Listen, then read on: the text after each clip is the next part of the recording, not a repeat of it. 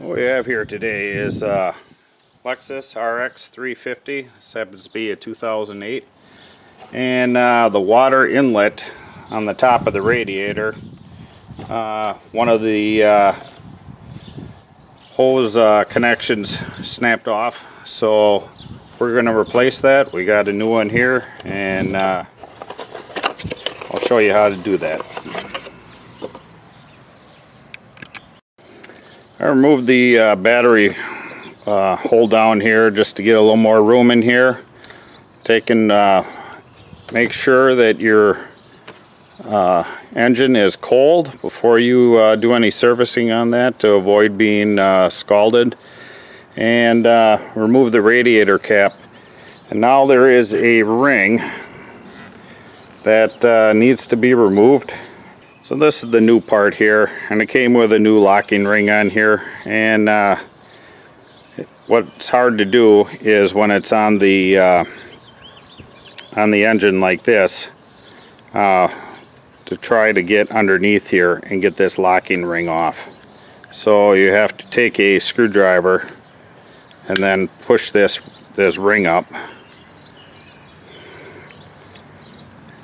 and then that comes off, and then this whole unit pulls off of there.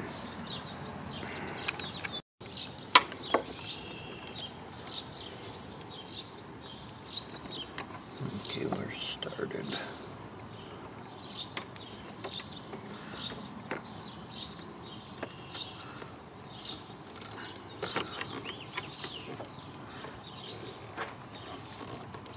Yeah, wiggle her back and forth, brother. Oh, there we go.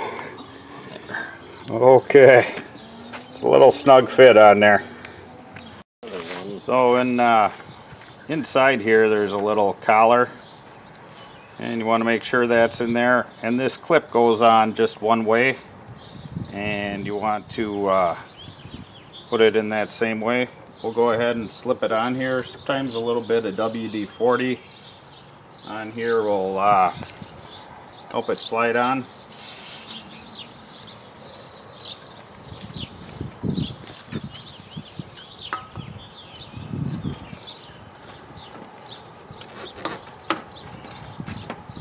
And you feel snap in there.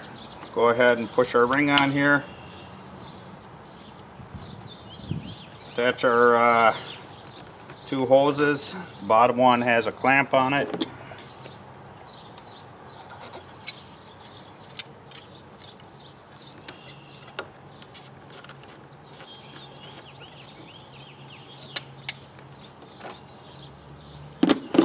Nice and secure. We'll put our radiator cap on there, and then we'll go ahead and fill up our overflow bottle if it's down a little bit.